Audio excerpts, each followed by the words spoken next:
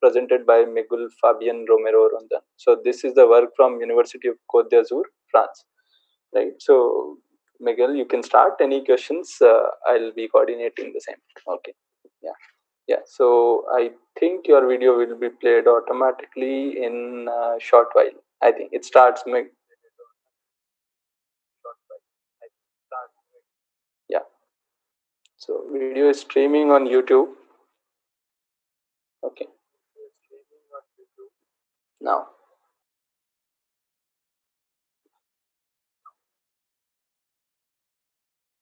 Hello everyone, I'm Miguel Romero and today I will present our work on user adaptive rotational snapcutting for streamed 360-degree videos. In this talk I will start by giving a brief introduction on why driving the user's attention is important from the perspective of the multimedia network community. Then I will present the problem of adaptive streaming of 360-degree videos and the different solutions for it. One of such solutions is dynamic editing with rotational snapcuts. Then I will present the model of the dynamic decision problem of snapcut triggering, and after this problem definition I will show the method we use to learn how to trigger the snapcuts. Finally, I will show the experimental results we had and our conclusions. So let's start on checking why is it important to drive the user's attention. Driving the user's attention is critical for a director to ensure the story plot is understood. Consider the two cases shown here. In the left, the user's attention is not driven to watch the turtle from the beginning, and therefore it misses almost all the action on the video, when it realizes how the main action occurring is too late.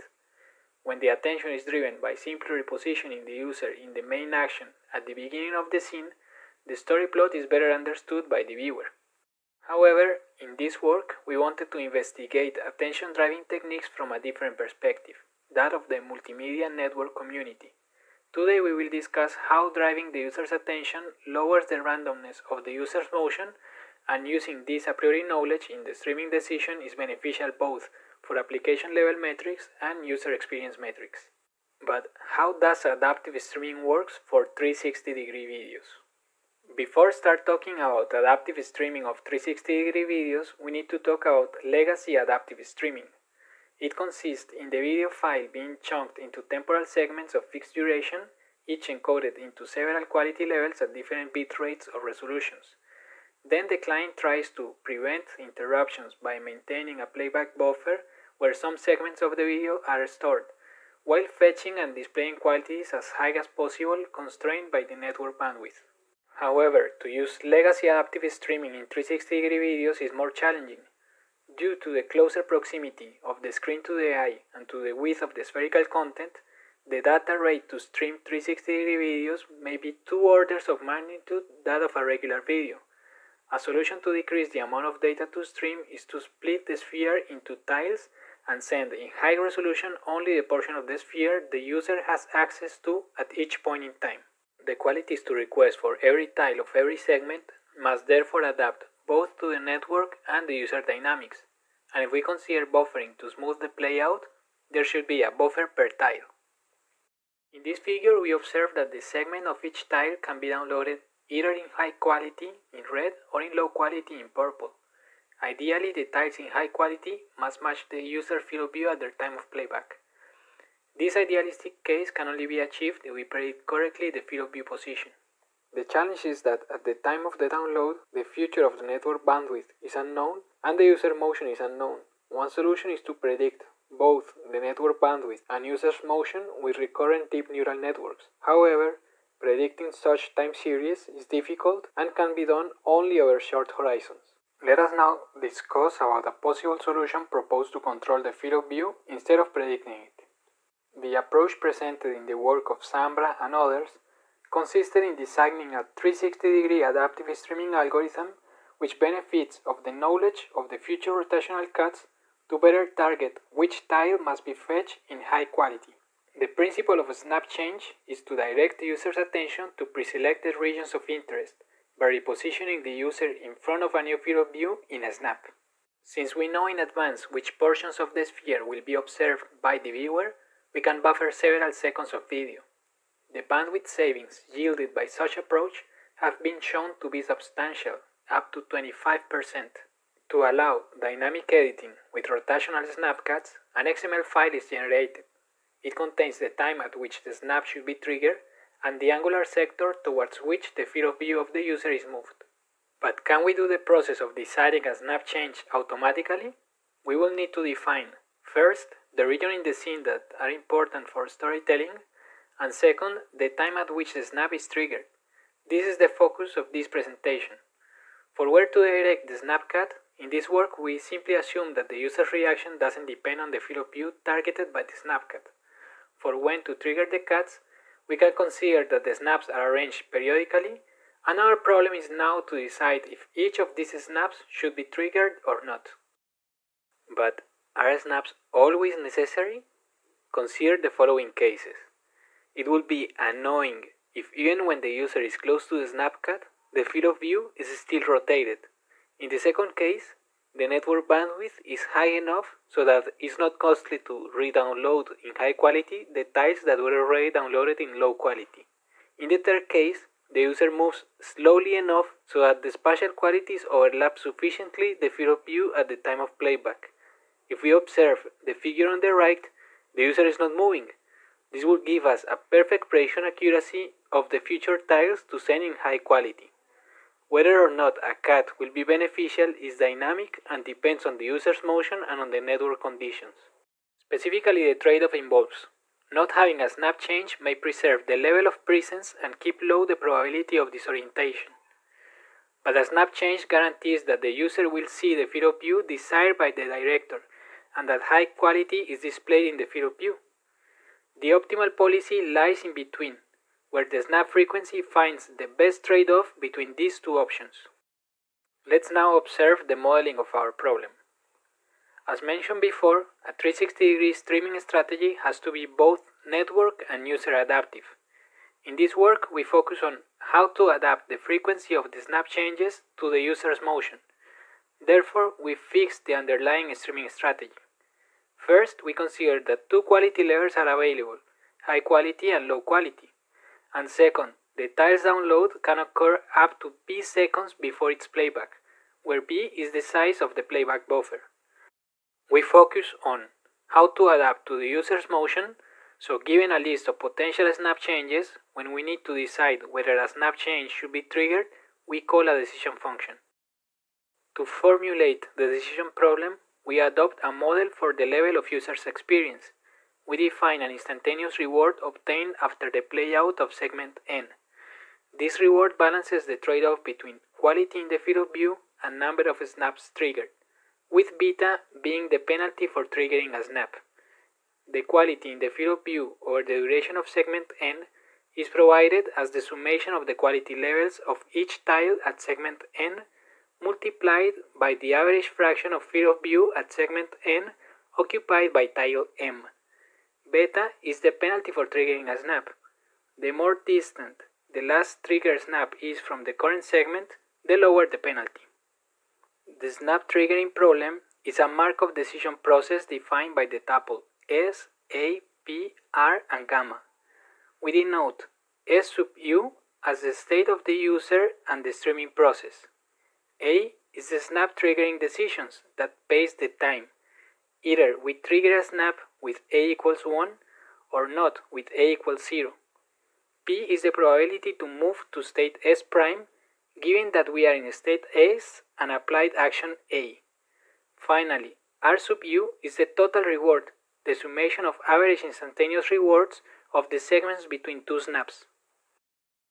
Let's now analyze the optimization problem. We define pi as the probability to apply action A given that we are in state S. The optimal snap triggering strategy must therefore trigger a snap change when the contribution to the cumulative reward of the quality increase due to this snap exceeds the incurred penalty. The decision-making problem is that of a model-free reinforcement learning. We leverage here the principle of learning from experts' demonstrations, also known as imitation learning. We consider in this work the simplest version of imitation learning known as behavioral cloning. It consists in supervising the training of deciding whether or not to trigger a snap change with the trigger labels provided by an offline optimal. The optimal decision is computed using dynamic programming. Now let's move to our implementation of the learning process on how to trigger a snapcat. This figure shows the difficulties of modeling snapcats. We can see the timing of the process. At time t-dec, we have two choices. Either the snap is triggered or not. In case the snap is not triggered, there is a loose correlation between the past user's motion and the quality. The quality in the field of view in the interval in red is given by the overlap computed between these tiles. In case the snap is triggered, then only high quality is displayed in the field of view, but this effect is only observed after time t-dec plus b. We therefore split the snap triggering problem into two subproblems. The first subproblem is to predict the field of view overlap over this interval here in red using all available data from the past. The second subproblem is to decide whether to trigger or not based on the prediction of P1. Both decisions are taken at time t-dec. To solve problem P1, we consider two options. The first solution is to use the overlap values before t-dec as those of the future interval. The second solution is to predict the series of field of views in the future interval using the deep neural network architecture named TRACK. This network uses as input the series of field of views positions anterior to t-dec and the visual saliency extracted from the video. Now we move to our second part of the problem. The goal of the decision step is to classify whether the snapcat should be triggered or not. We use a decision tree to perform this classification. The inputs are set to be as close as possible to the rewards components. The future overlap values account for the quality in the field of view in the reward, and the second component of the reward is the relative snap position in time. Finally, we present the results of our experiments. We used the traces from real users of 20 seconds long videos and emulated the streaming process and the user's snap reaction. We present here the performance in terms of reward, quality in the field of view, and fraction of snapcats triggered, for different values of the buffer size and snapcat penalties. We can observe the general and expected trends from the results of the optimal. The optimal reward decreases when the buffer size or the snap penalty increase, so does the quality. The optimal fraction of triggers increases with the buffer size, but decreases with the snap penalty.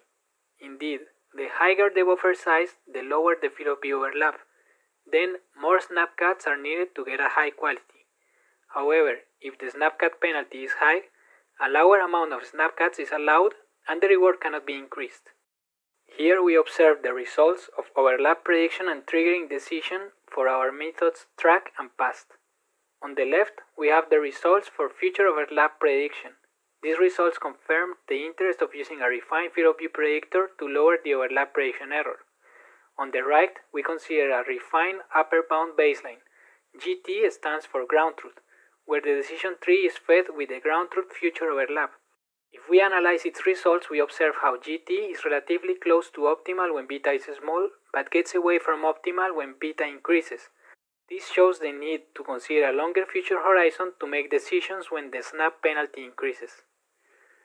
Now, we would like to analyze the results for different baselines. As we said before, there is a trade-off between always triggering the snaps and never triggering the snaps.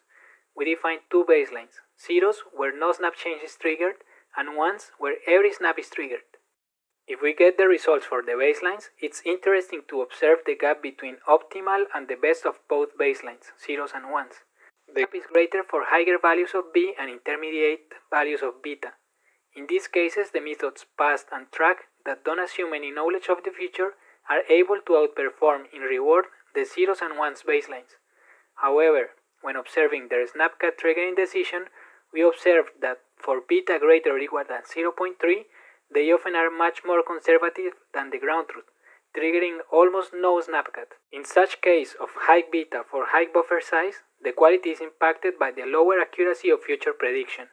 Finally, let's draw some conclusions from this presentation and define future research directions. In this work, we have investigated how to learn to dynamically trigger rotational snapcats.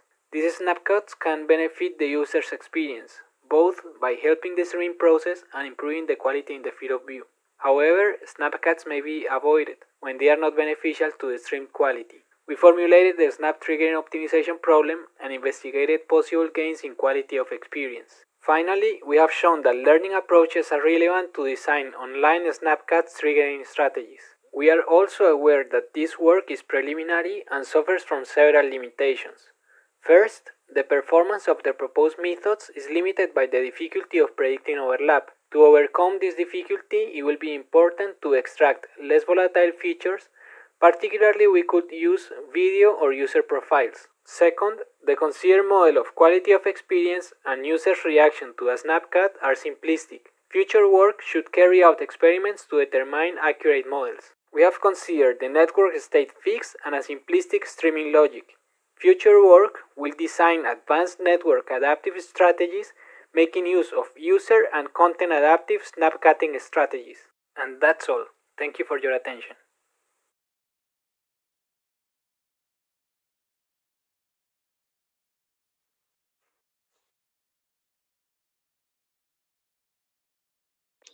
Thank you, Miguel. So we have time for questions. Uh,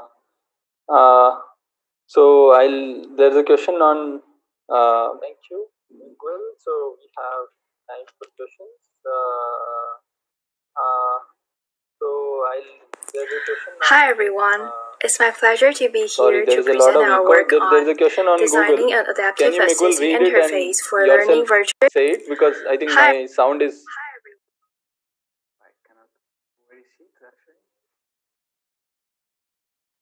Okay, here. Testing the system with okay, nice work. Have you thought about testing the system with real users to subjectively check if there is an improvement in quality of experience? Yes, that's the idea now. We plan to. That's part of the future work, as I said in the presentation. This is a preliminary work where we try to define more or less the model of the user's behavior.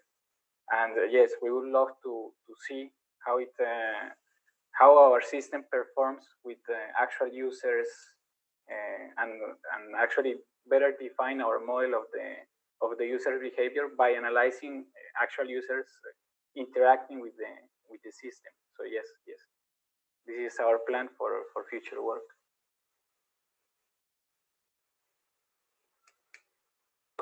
Okay, any other questions? Anyone?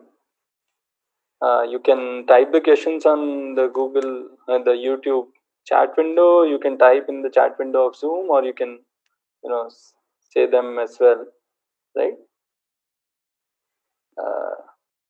Okay, then let's thank the speaker and thank you. So thank you, Miguel. That was a nice presentation. So the next talk is. It will be also presented as a video, so please keep track of the YouTube link as only.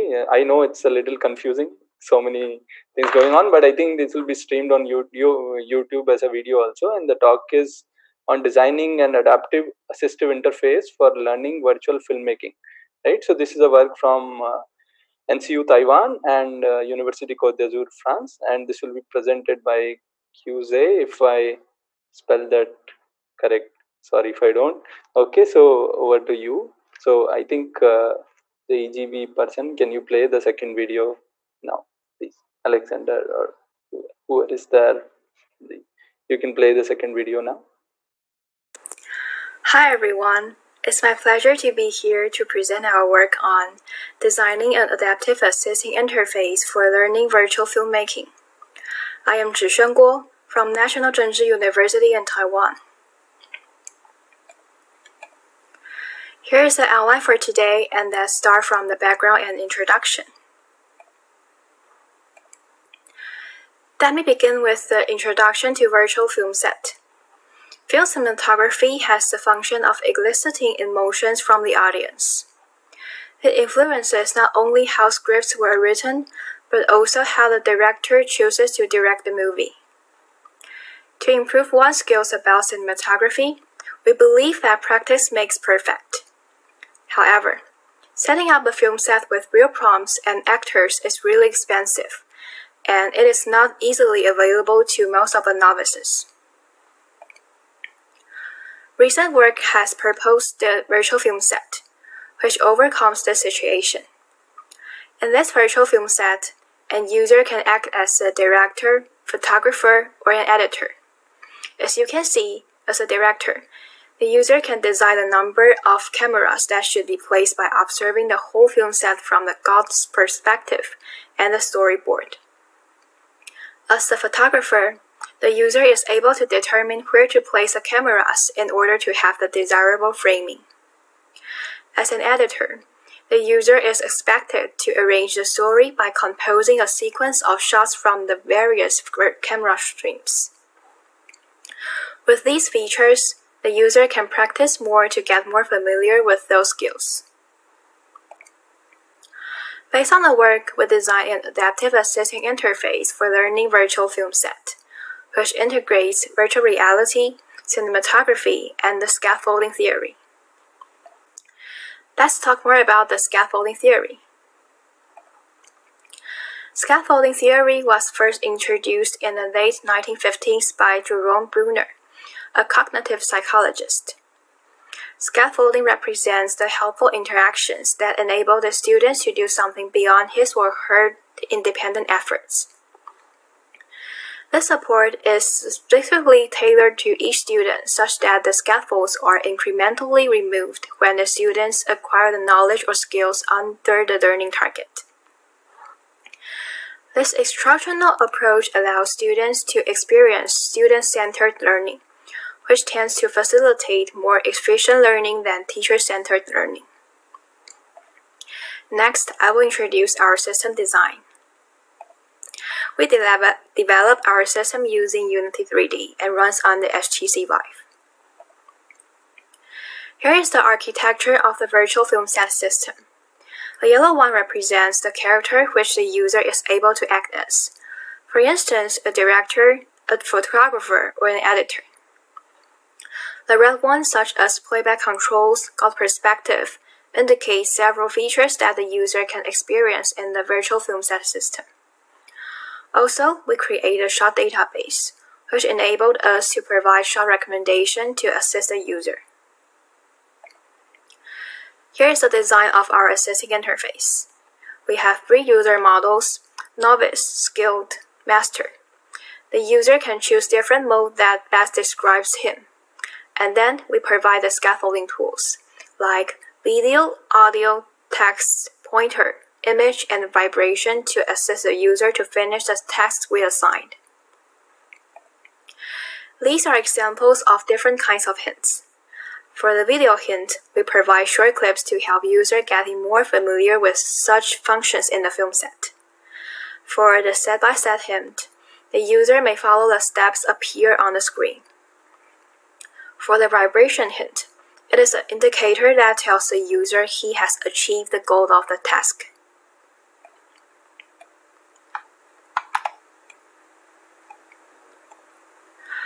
What is more about our system is the adaptive mechanism. According to the principle of instructional scaffolding, the assisting mechanism provided the users should be customized and adjusted dynamically as their proficiency improves. We have designed an adaptive mechanism to adjust the level of our assisting learning interface. In this adaptive mechanism, the user can provide active feedback to the frequency of the hints, such that the level of user proficiency can be adjusted immediately. Let me give you an example. Here is a user operating our system. While he starts a task, we will begin to record the time. And after a time t, if the task has been completed, we will adjust the user model to a higher level. If the task has not been completed, we will provide more hints to him. For example, the system will repeat the task again through the headset, or the pointer will appear in a more noticeable way. In order to evaluate our system, we designed the experiments. First of all, a survey of the experiences of the participants in cinematography and using VR-related systems has been conducted before our experiment.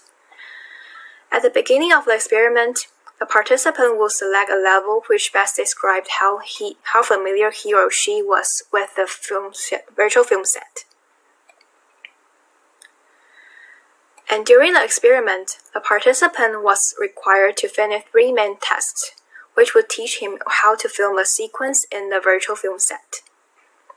The main texts were comprised of knowledge about the basic controls, still photography, and dynamic photography, each of which will consist of multiple subtexts. After that, we asked the participant to fill out the questionnaire to evaluate our work. We invited 24 participants with diverse background and divided them into 3 groups, adopting a between-subject design in our experiment. The first group was the control group that was only offered the step-by-step tutorial outside the virtual environment, which means that the participant will not see any instructions inside the virtual film set. The second group was the first experimental group that was provided learning assisting interface with a fixed setting. This means that the user in this group did not have the access to our adaptive functions, and their level of proficiency will stick into the initial setting and would not change throughout the course of the experiment. The third group was the second experimental group that were provided with both the learning assisting interface as well as the adaptive mechanism described in the previous section. Okay, let's move to the result.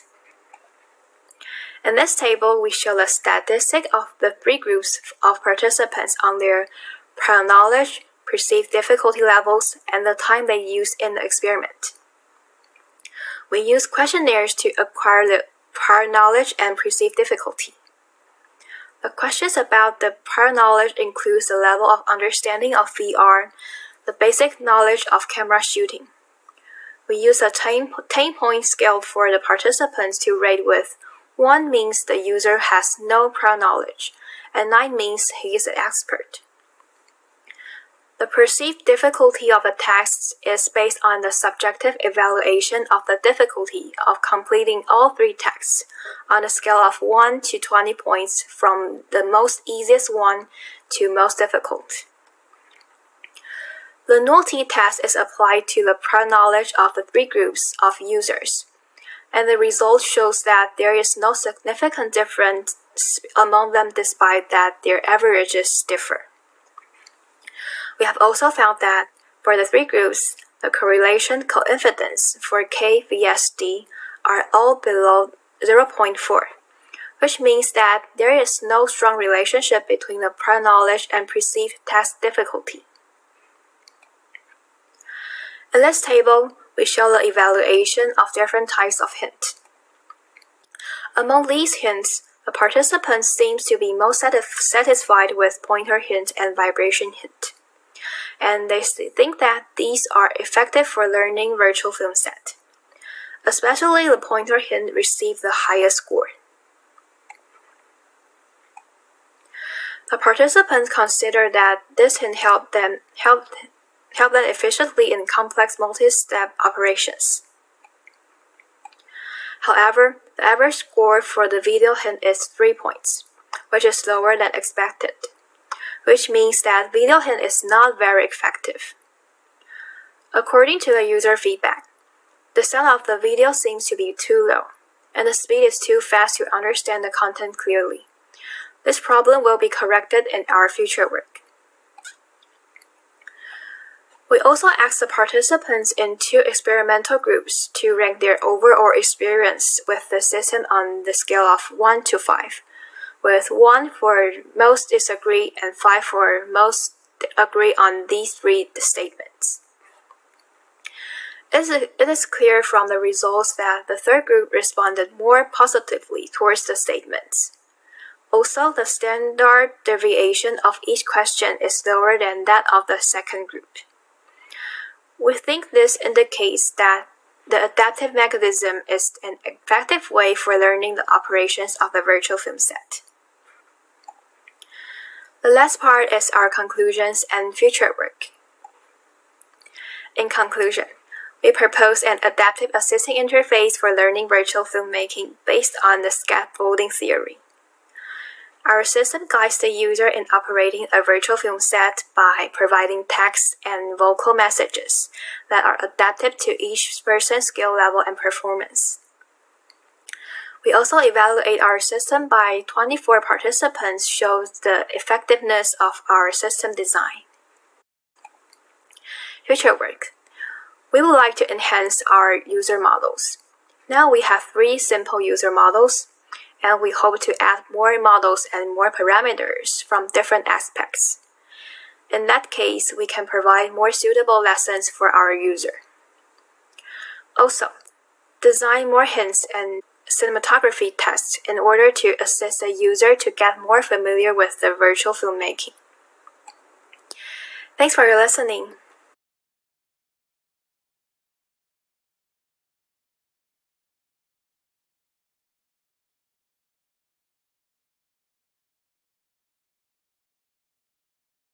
Thank you. So I think QZ Wu will be taking the questions here. Okay, so Yes. you can switch on your video. Yeah. So there's one question on the Google chat which I'll repeat. So it says, "Great talk. Have you thought about extending the interface to learn VR filmmaking?" So, Yes. so you can read the question on Google. The YouTube chat. If Yes, it is our directions of our future work. So in the future, we may consider the interface to learn VR filmmaking. Yes. okay. Any questions? Anyone else? So you can also do a interactive discussion on Zoom, right? So Okay. you can use your audio right now. I'm just saying others. You can switch on your video and audio and ask the questions in Zoom as well. So, or someone else. I'll just say any other questions there. Okay. So, okay then. I think. Hello. Thank you to the authors. We'll move to the next talk. Then the next talk is. It's an invited paper, so it's an invited talk. So the title of the paper is exploring the impact of 360 movie cuts in user attention, and it'll be, I suppose, will be presented by Carlos, right? So I think we can play the third video. And just a request to the host, can you move Maharif Nielsen to the stage in the Discord, because he or she is not visible right now, and that's the last talk of the session. So please request it, and over to you, Carlos. Yeah. Okay. So you can play the video, the third video. Thank you. Yeah. Hello, my name is Milena Radut. I'm a junior engineer with the R&D department of BBC, and I'm going to talk about the possibilities and challenges involved in determining the quality of automatically produced video material. To start, I would like to introduce the sort of output we are aiming to evaluate with a short demo. Here's 2 new cards. And Craig, will you look at your cards and come up with a story? This is really difficult now. I might actually just start making up complete nonsense facts. And you haven't been doing that. I have not. No, what I've been saying is true to the best of my knowledge. I saw an interesting thing on the television, and it was talking about food and texture, and about how texture is really useful in knowing what flavour is. And they were trying out cucumber as a solid thing and as a liquid, and people couldn't tell it was cucumber when it was in liquid form. That's interesting. Yeah, that is interesting. I can never tell what flavour crisps are unless I've been told. Even really obvious ones. So, Craig, I have a story. You have a story? Okay, tell us a story. The ad prototype is a system which was created to serve live events which normally would not have extensive video coverage due to the costs involved, but which would be viable if done using unmanned cameras, and has been developed with the use case of panel shows in mind so far. So ad works by receiving recordings from several synchronized cameras and microphones and attempts to generate attractive framings of close-ups, medium close-ups, mid shots, long shots, and so on, based on face landmarking and active speaker identifications. The change from one shot type to another is done by selecting a crop from a pool of candidates according to a Markov transition matrix, which is derived from an archive of human-produced panel shows. Another important decision made automatically is the moment at which to cut to a different shot. The shot sequencing attempts to make shot changes near speech events while conforming to user set shot duration boundaries. It basically works by planning cuts at regular intervals based on the given parameters, and then, if possible, adjusting the cut to coincide with somebody starting to talk or stopping talking. Now that we've set the context of how WICED works, and also keeping in mind that it is a prototype which is still being iterated upon, it's important to consider the quality of its output. This poses a bunch of questions which need to be addressed. The overarching goal is to determine whether the videos WICED produces could be good enough for audience members to enjoy watching. And for that we need to figure out where the threshold of acceptability is. Does automated output have to be as good as that produced by human experts? Is it enough to be better than just single static wide shot of the set? The algorithms can produce detection errors or suboptimal selections. What is the tolerance for these failures? Do audience members mind or even notice some of them? Which aspects affect the overall quality the most? What even constitutes good editing? Based on what seems to be general agreement from the filmmaking community, editing plays essential roles in creating the illusion of filmic space, establishing continuity between what would otherwise be disparate shots, and setting a rhythm for the final piece. For example, the Kuleshov effect demonstrates how a neutral face can be interpreted as expressing sadness, hunger, or lust when presented in the same context as imagery associated with those feelings, highlighting how editing creates meaning in films. Good editing draws attention to what the creator has deemed to be important, and at least in the continuity editing paradigm, the editing is hidden by exploiting the human attentional system in order to preserve the impression of a coherent space. This only makes it more difficult to assess editing since it's usually unnoticeable unless something has gone wrong. Continuity editing rules aim to lessen the burden on the viewer by making the narrative easier to understand. Probably the most well-known and easiest to enforce is the 180 degrees rule, which states that following an establishing shot, characters should preserve their on-screen spatial relationship within a scene. This is done by making sure that on a cut, the new camera position is within the same half plane as the previous ones. Switching between shots with different background colors would introduce discontinuities. This image also illustrates the shot reverse shot structure which would occur between B and C. Another rule is the 30 degrees one, which states that the camera angle shift between two consecutive shots of the same subjects should exceed 30 degrees in order to avoid jump cuts. Eyeline matching relies on viewers following the eyeline of the characters on screen, so placing an object of interest in the new shot, where the gaze would fall, ensures continuity. There are multiple studied effects of editing on viewers, and it is known to have a role in memory and attention, as mentioned previously regarding the attentional theory of continuity editing, as well as in the LC4MP model. Editing also affects the emotional impact of the content by omission or addition of shots or by the type and length of shots being used. It also drives narrative comprehension, and cut placement is usually measured against event segmentation, with cuts near the start of a new event being easiest to mask. Also, editing creates rhythms which usually complement the beats of movement and motion in a shot. In a more general sense, continuity aims to preserve or enhance viewer immersion by allowing them to focus on the content as it is presented.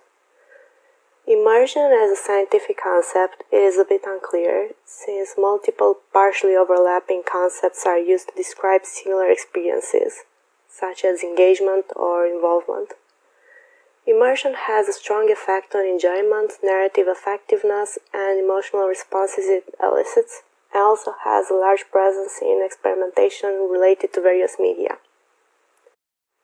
The measurement of immersion is usually done through self-administered questionnaires.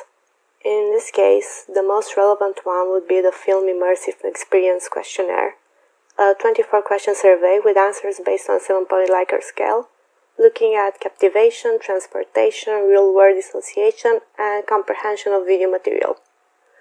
It is essential to look at how other similar projects approach the evaluation of their systems. I would like to mention that the issue of evaluation has been discussed in a workshop paper by Lino et al. In 2014, which suggests direct assessment through subjective measurements or the empirical study of editing effects as a proxy for quality, coming to a similar conclusion to that of our investigation, and also highlighting that in the last 6 years not much progress has been made in establishing thorough guidelines and testing suites similar to those present in network communication systems. Still, virtual and intelligent cinematography systems are being developed, and the general consensus is that community editing rules should be followed where possible as a way to ensure quality. The evaluation itself is usually done by comparison to degraded versions of scenes in order to assess the improvements introduced by new algorithms, or by comparison to human professional editing. The next step in planning the evaluation is to set the testing variables based on the parts of the system which might lead to issues. We have identified some relevant aspects which should probably be tested. The first issue which might arise is detection failure by the machine learning algorithms, leading to biased representation of the speakers. How big of an issue this is remains to be determined for now. Then there is the fact that shot duration is set by user when running the input through ad, which could lead to unsuitable pacing, forced or unnecessary edits. Also, at faster cutting rates, the shot length variability becomes smaller, which could lead to very predictable cuts. Finally, the number of cameras used to shoot the material, as well as their placement, is essential to the resulting output and can pose issues such as jump cuts due to bad alignment. Based on this, the variables used in the design of the study are clip duration, since it would be useful to know whether the length of a clip affects how much tolerance for badness viewers have, shot duration, which is the edit rate, and here we selected a set of shot lengths which include a very fast one, which is 1.5 seconds per shot, a fast one at 3 seconds per shot, two average ones at 5 and 7 seconds, and a slow one with 10 seconds per shot. We also included an unedited clip, which presents a static long shot of the set as a comparison point for the experiences of other shot durations. Another variable is the precision to the shot durations, with some clips not employing the shot selection adjustment algorithm, leading to perfectly timed cuts of the same duration, irrespective of the content. Then there is the consistency of the editing, where some clips stop being edited halfway through, and settle on the same long shot view as in the unedited videos. The point of this variable is to test the viewer expectations of consistency in edit style and tolerance for failure. Finally, we try to probe whether the viewing platform affects the perceived quality of the clips. Our prediction is that expectations will be higher for content which might be broadcasted on television.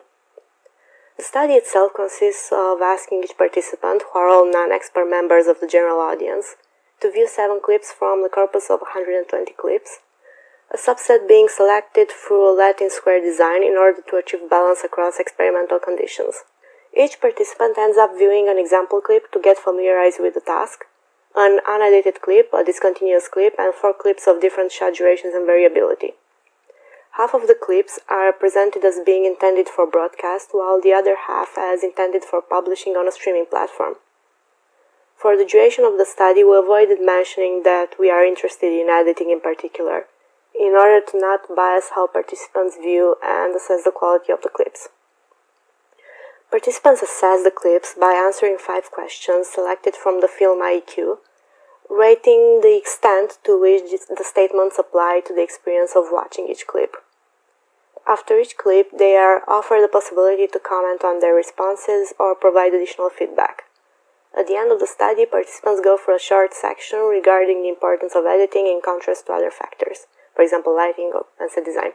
We have yet to deploy the full study, but have gone through a round of piloting and have brought in some members of the public to participate in person in order to gather more qualitative data before deployment.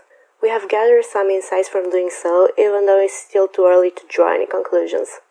Despite not being directly assessed, the choice of content seems to be very important, as even when explicitly asked to disregard the content and focus on the presentation, participants still found that the quality of experience was strongly influenced by what was being said in the clips or how interesting or boring they were.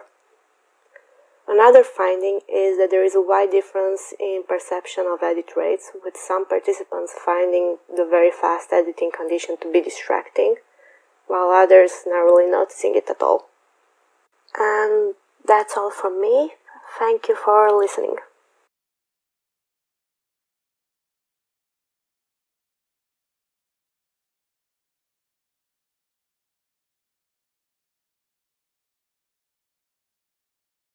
Thank you, Miruna, for interesting talk. So, any questions now? So, Miruna will take the questions. So you can post the questions. You can post the questions on either the Google chat, the YouTube chat, or the you can discuss it live here as well. Okay, so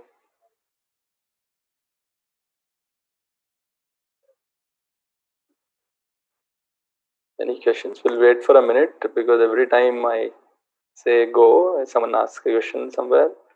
So there's a question from KLBM, right? So he says, can you just tell us a bit more how the study was evaluated? So, in what way? Are you actually asking about the study or the system that we are evaluating? yeah, so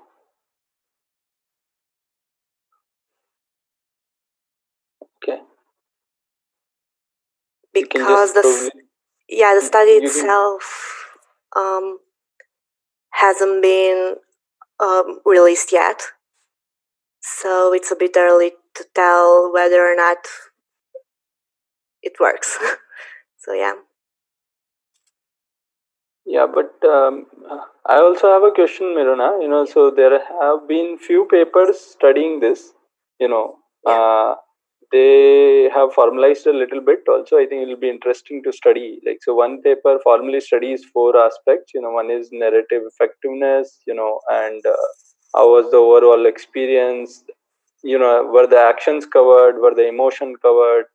There are many aspects. So, for example, a speaker detection, let's say algorithm which only tries to switch to who is speaking, may probably miss out on actions, for example. On the other hand, something which is on speaker may probably do fine on the emotions and so on. So I think some things on the kind of activity would be also interesting to add. You would like to comment on that a little bit? Yeah, it would be interesting to evaluate that indeed. We haven't considered that yet because we wanted to focus more on the general acceptability of the video rather than on the emotional impact, which is a bit more nuanced. Okay, so any other questions? You can type it on the Google chat, or you can say it live. So Mark has a question. So have you been thinking of evaluating different styles in edits? All respect to editing rules, but display different impacts. So you can read the question. Well, it's a bit out of scope for us because the system itself works for panel shows, so that is the style that we are evaluating here. Okay. Mark, you like to follow up? Maybe clear. You can do it on the chat also, Mark. Yeah, it's on your video, audio. Yeah, better with a microphone. Yeah. But are there different actually styles in these type of talks? Different ways of shooting things that would be validated.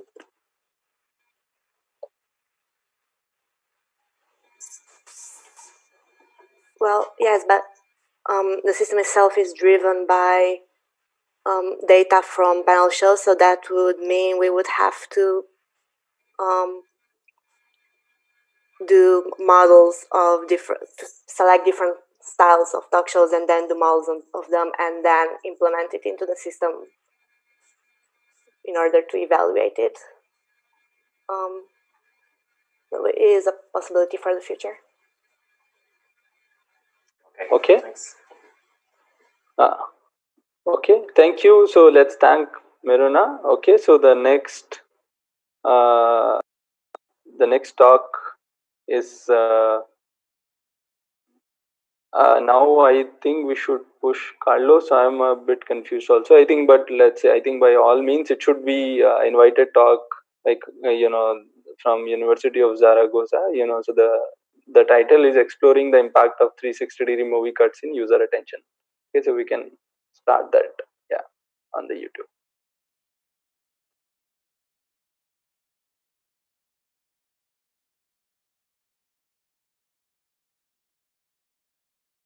Okay, so we can play the video. The next one.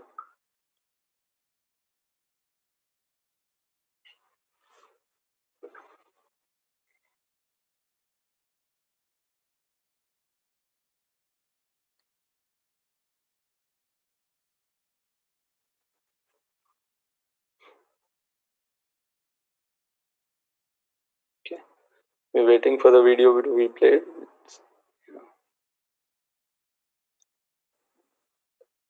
Okay, starts.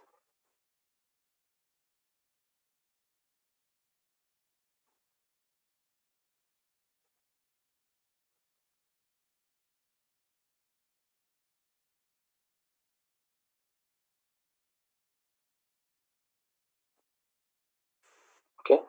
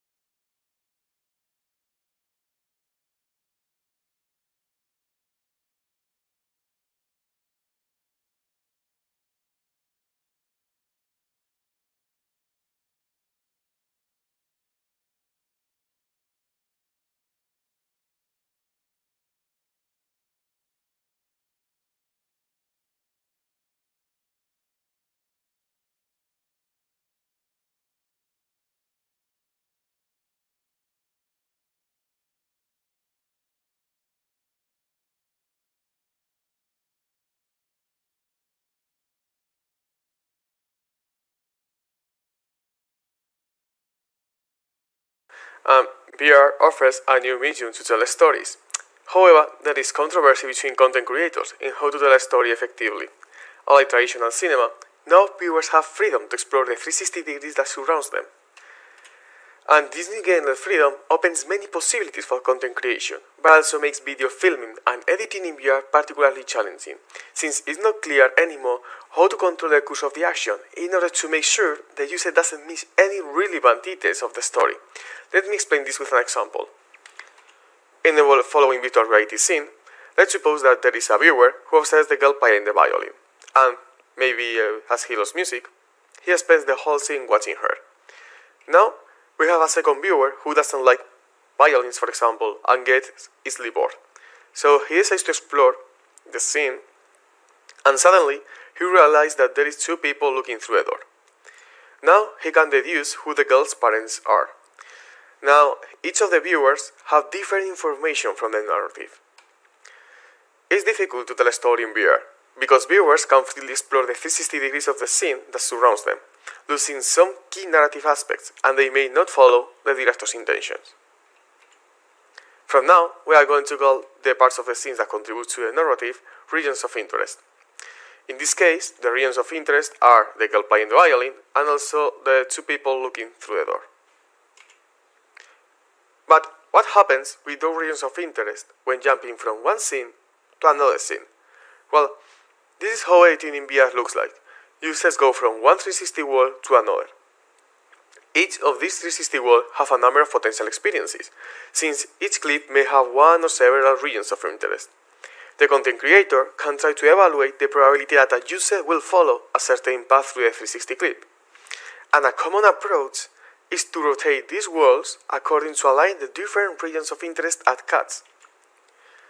Try to create a pleasant experience for the viewer. And what has been done so far?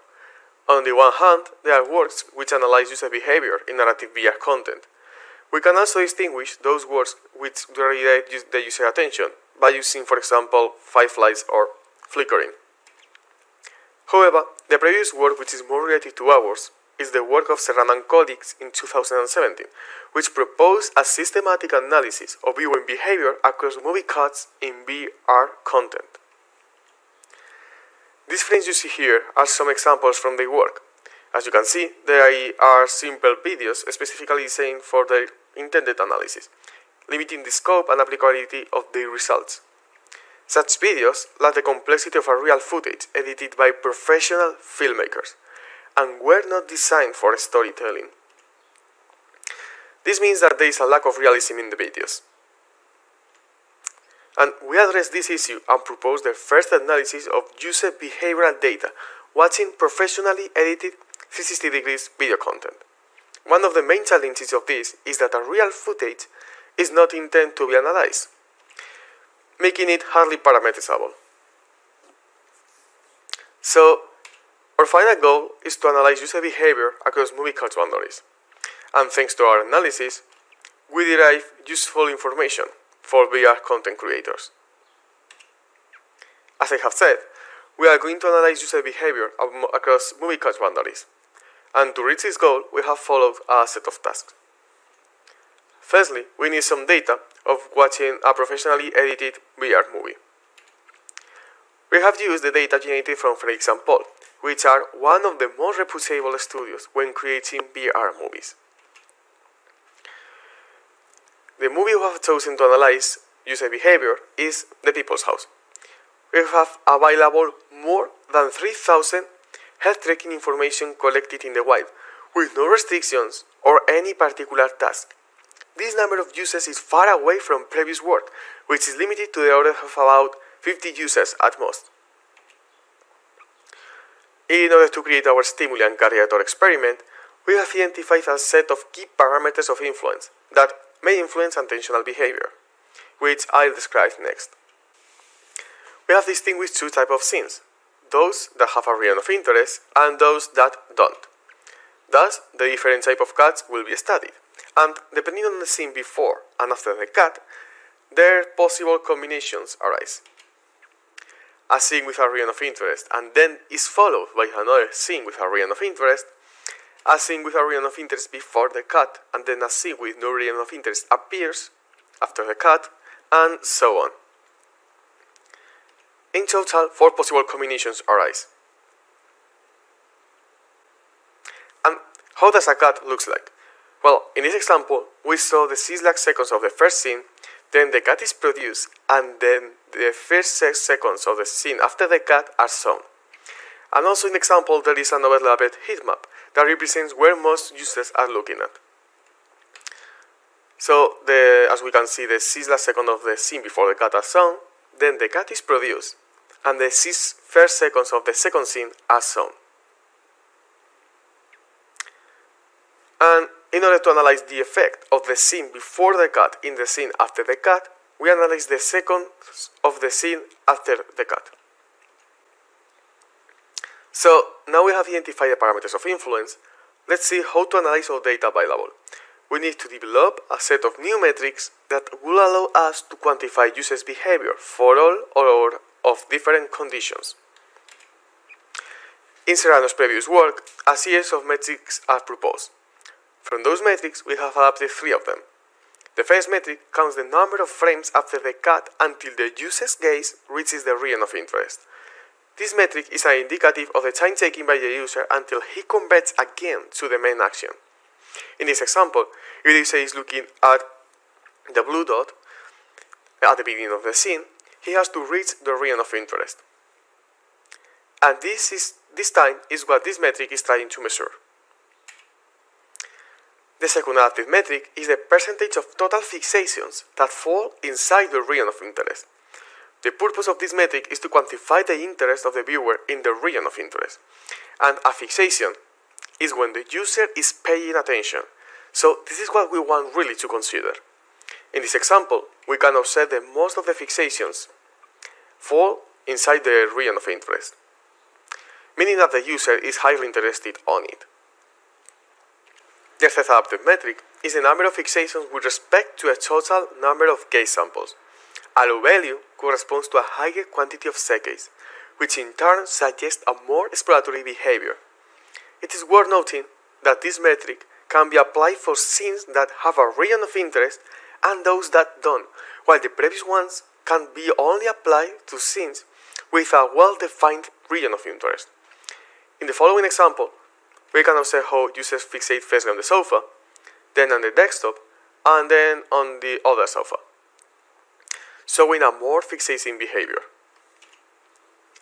And following the line of measuring the capacity of exploration, we have created the metric total traveled distance that measures the accumulated distance traveled after the cut. We have also created a metric percentage of the scene watched, which computes the percentage of the PR environment actually watched. This is an indicative of how much of the scene has been actually explored.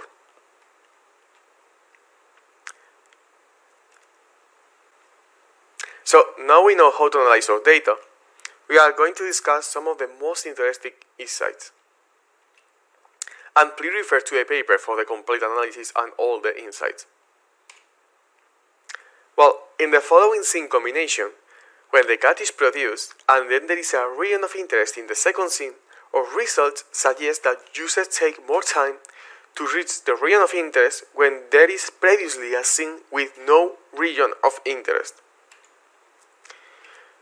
This is because users are scattered around the scene and they have to refocus their attention.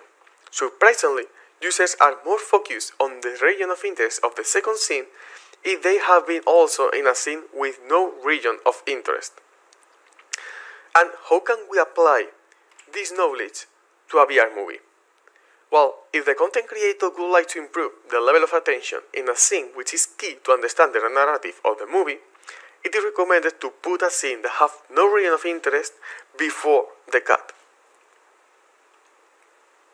Finally, thanks to our new suggested metrics, in the following scene configurations, always that there is a scene with a well-defined region of interest before a cut, no matter what the nature of the second scene are, because users will show a more exploratory behavior.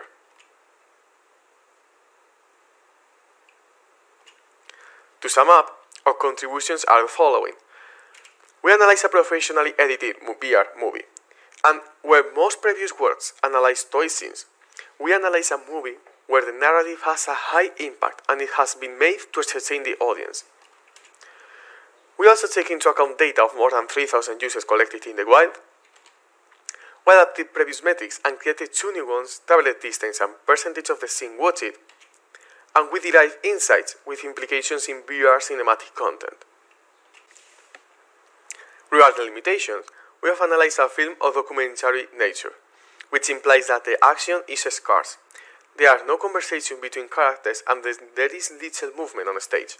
It could be interesting to analyze how our insights will extrapolate to content of other nature. However, our work and previous work share similar insights, so it seems some basic behaviors are common. And other limitation is that our proposed metrics traveled distance and percentage of the scene watched assume a static region of interest. They could be adapted to moving region of interest cases by taking into account the metric value when the user is not fixating inside the region of interest.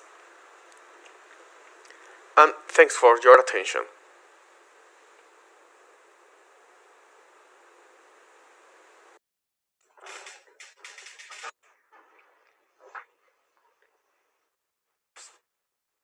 Thank you, Carlos, for the nice video. We'll take the questions now. So this time we already have a Just video question.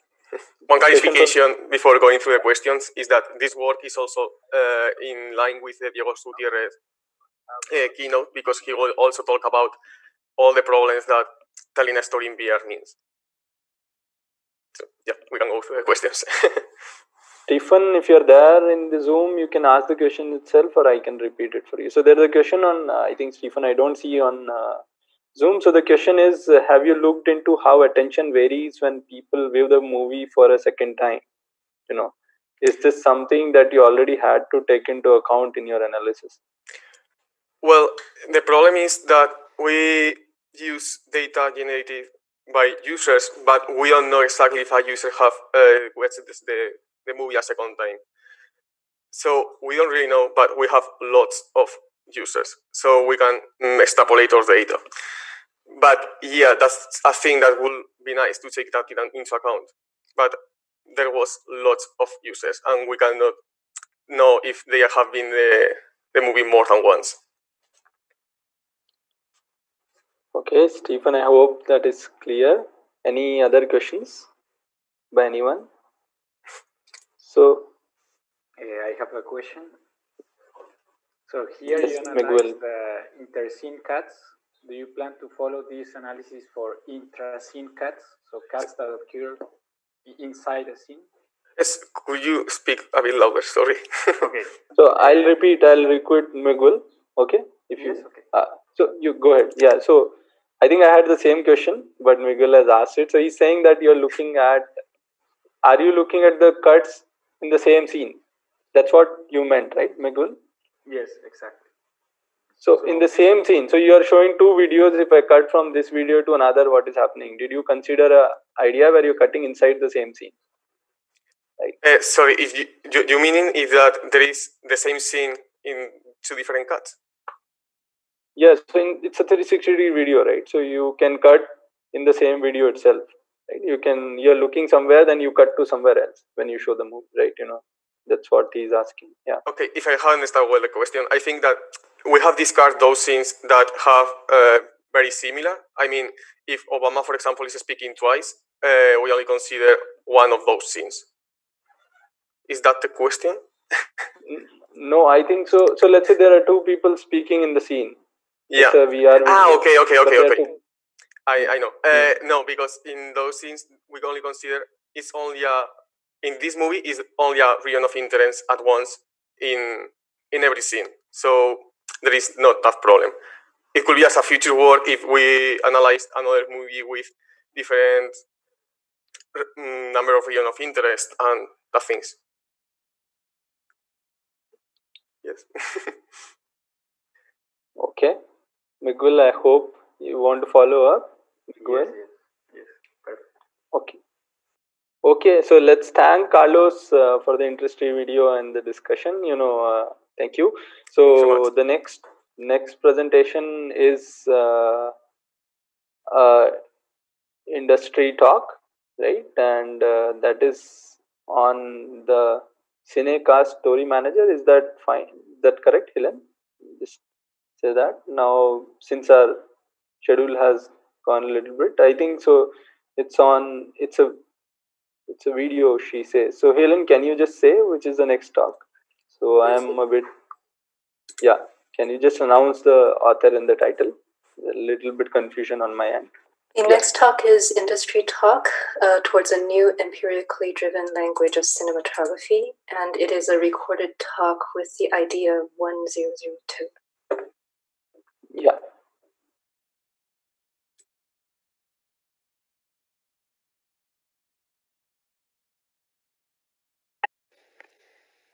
Hi, I'm Mary Finlayson, and I work for the Artificial Intelligence in Media Production team at BBC Research and Development. The team started with a simple premise. What if we could cover events like the Edinburgh Fringe as widely and as in detail as we can cover the Olympics? One of the major reasons we can't and don't do that right now is the people power required to film and edit that together. If, instead, you could put a small number of 4K video cameras at the back of a venue at the Edinburgh Fringe and leave them there to film, with the output run through an automatic editor, then edited footage of currently completely inaccessible content could be made much more widely accessible. This work is still in progress, and the work described in this talk is part of the research towards this goal. Such a process would require a system that understands how to frame individual shots. However, the language of cinematography, written in scripts, and used by camera operators to frame media, relies heavily upon human intuition, knowing what body parts not to cut off and how to frame empty space. And additionally, it relies upon the camera operators and editors' own media experiences, a knowledge of framing born from media consumption. A computer clearly lacks these advantages and goes without the unsaid assumptions of human-driven cinematography. By building an empirically driven language of cinematography, taking advantage of a vast archive of media to learn about the framing decisions that humans intuitively make, and building a new framework for describing shot types based on this archive, we may ultimately enable a system to make more human-like framing decisions. In order to develop this shot type description, we developed a simple pipeline for frame analysis that you can see on the slides. The general pipeline works on individual frames and begins with feature detection, followed by dimensionality reduction, and then the resulting data is clustered to find the common shot types. The feature detection is an image processing operation that gives us information about each pixel of the image. Dimensionality reduction is the process of reducing the number of variables under consideration down to a few of the most influential variables. We can then experiment with using a variety of different techniques at each stage of this pipeline in order to work towards the best representation of the data. The first feature detector experimented with was DensePose, which was in part made by the Facebook research team. You can see an example of it run on a single frame on the slides now, and you can see how it correctly identifies the outline of a person from this BBC image. It detects human pixels in an image and maps them to their body part. The first dataset we chose to explore was EastEnders, chosen specifically for the DensePose feature detector because it's got very people-dense shots, given it's a soap opera. Shot detection was run on a subset of the episodes, and the middle frame of each shot was then extracted. We take this mid-frame to be representative of the shot as a whole. Using this method, approximately 200,000 still images were extracted. DensePose was then applied to these 200,000 shots. For the dimensionality reduction stage, principal component analysis was chosen, which keeps the trends of the high-dimensional data. However, it reduces it down to a more manageable size for further computation, as well as giving us interesting information about what axes the original images vary the most along. The reduced dimensionality data was then clustered using k-means clustering. K-means clustering is an unsupervised learning technique, which is useful for finding unknown groups in complex datasets, as we have here. One of the advantages of using k-means is that we can remove our own assumptions about what groups, and consequently shot types, might exist in the data. For the EastEnders dataset, and a k-value of 9, the following 9 clusters were identified.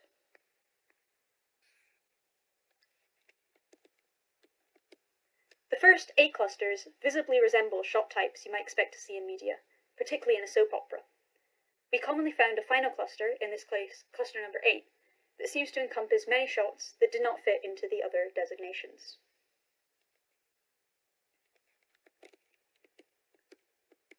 We then chose to explore the Deep Gaze 2 salience feature detector, which is a model that predicts where people look in images. It produces a log density map of their fixations. You can see examples of it here.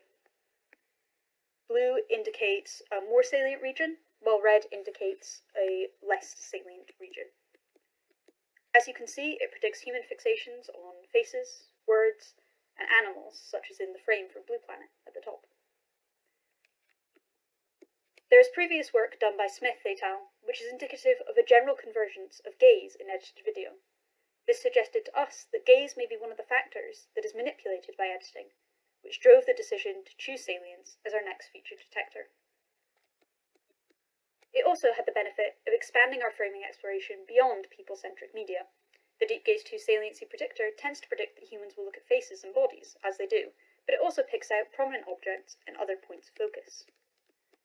To take advantage of the new capabilities provided by the salience feature detector, one of the new datasets we looked at was the most recent series of Blue Planet, which demonstrated a few interesting patterns. We can see these clusters here. Again, these were generated using Deep Gaze 2 salience, principal component analysis, and k-means clustering with a k-value of 9. We can see with cluster number 5 and cluster number 2, quite a distinct 2/3 salient, 1/3 unsalient kind of pattern, and some other interesting clusters. And we can see some of the images that fall into those clusters on the next slide. It's easy to see how these images match with these clusters. With cluster number 0, you can see that the animal in each one of them is highly salient in the center of the right side of the screen, almost on the 3rd mark. And in cluster number 5, you can see that the bottom 2/3 have something you might want to look at, whereas the top 1/3 is not as interesting.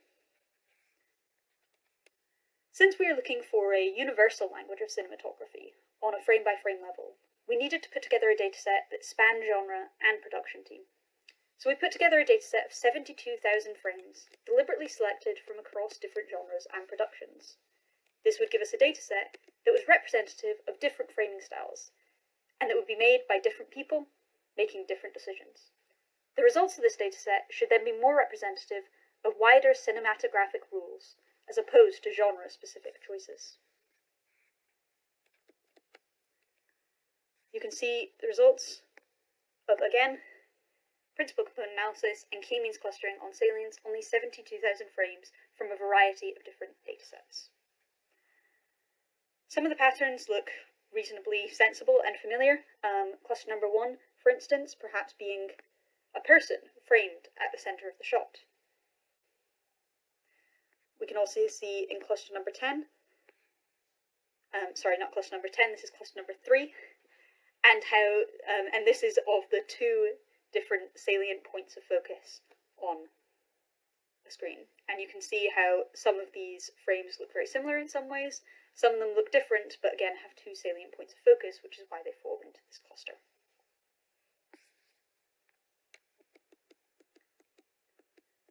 From further exploration of this intergenre dataset, reducing it down to 10 dimensions and generating 20 clusters, we applied a percentage variance explain measure and found that we could explain 57% of the variance present in the 72,000 frame dataset. We are currently in the process of exploring different component analysis and clustering techniques in order to find the best representations of the dataset. Hierarchical clustering is one alternative to k-means. It's a bottom-up clustering technique that groups together clusters one at a time. Unlike k-means, it does not make any assumptions about the number of clusters present in the data. So you can run it, and it will eventually cluster everything into one cluster, and then you can cut it off at each layer and look at what clusters exist as you go down the tree. Another alternative we're considering is expectation maximization, which bears a strong resemblance to k-means. However, unlike k-means, it does not assume spherical clusters, so can potentially capture much more complex cluster shapes if the clusters we're looking for and the shot types we're looking for in the data are not actually spherical. Additionally, another aspect of the framing decisions that must be made by an editing system is choosing which shot to transition to. Consequently, we're currently doing some preliminary work looking at the probability of transitions between clusters to see if our cluster definitions have any meaning in terms of transitioning. This is also relevant to particularly the salience and whether we divert attention when we transition between clusters. Furthermore, we are also exploring some different feature detectors, including concatenating some of our feature detectors together, such as concatenating salience detection with dense pose body detection to try and get a more detailed picture of each frame and a more detailed analysis. Thank you very much, and if you've got any questions, feel free to ask.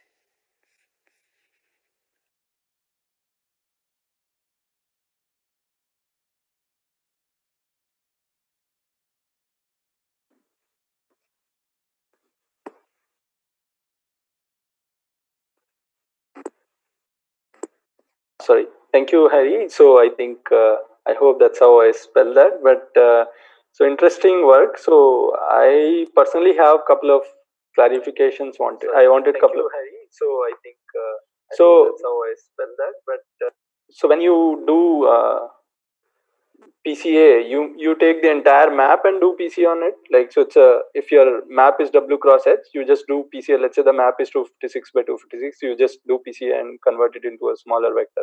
That's where you do the clustering on. Is that correct? Okay. Yeah, so we use the principal component analysis on the saliency map to reduce the number of dimensions and then do the clustering on the reduced dimensions. Okay. Did you explore any domain specific? Let's say it would be interesting to look at dialogue scenes, for example, and see what happens. You will see, over the shoulder shots, or particular kind of pattern may come. So it'll be interesting to explore those as well. Also transition is another thing you already said you will be exploring. But did you explore like dialogue scenes or some things like that? More generic. No, not yet. We haven't looked into more generic stuff, but that could definitely be an interesting area to look into. Okay, there's a question from Alexander. So if you're there, you can ask on the Zoom as well, Alexander. Okay, thank you. Hi, thank you for your talk. I was wondering if you had tried to apply the dynamic saliency models, because static models like deep gaze 2 often fail when you have any kind of movement or any kind of dynamic in the shot. So currently we're just using static models because we take the center frame of each shot as representative of the shot as a whole, as opposed to kind of looking over time. So no, we have not looked at dynamic saliency models. So just for clarification, so which frame in a shot you take the representative, the first one, mid one, or something like that? Yeah, we do shot detection and take the mid frame as representative of the shot as a whole. Okay, that makes sense. Okay, interesting. So any other questions? Anyone? Okay, there's a question from Mr. YQM. So he says, do frames only come from static shots? No, I think she just clarified that, I think. So, she's taking the mid frame of, she does shot detection and takes the middle frame, I think. So, I think he would have asked before we had the discussion. So, I think, so any other questions, anyone? Or I think that's the end of session 1 then. Am I correct, Helen? So we'll break for lunch here? Yes. Yeah, so we'll break for lunch and we'll start again at 2 p.m. French time, and we start with an interesting keynote by Diego, right? So looking forward to meet you guys soon. Those who are free can certainly do some discussions over the Slack and try to have a feel of this, some virtual lunch possibly, right? So the Slack is there for discussion, and also I think Discord if you want to use, but I think it's better we do Slack. We have created some specific channels, so I think we can discuss over those, explore our areas more. Okay, so we'll see all of you again at 2 p.m. on Zoom. Okay.